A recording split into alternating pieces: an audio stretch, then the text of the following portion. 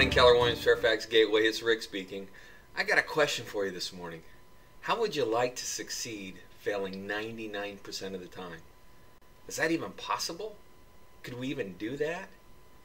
Actually, we can. I want you to think about something today.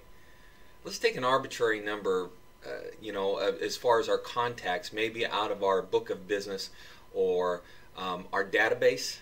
Okay, let's say that we're going to contact 10 people a day, and just remind them that we're in the real estate business, and we'd like to help a certain amount of people this year either buy or sell a home. And just ask them if they know anybody. Just 10 a day. That's 50 a week, 200 people a month.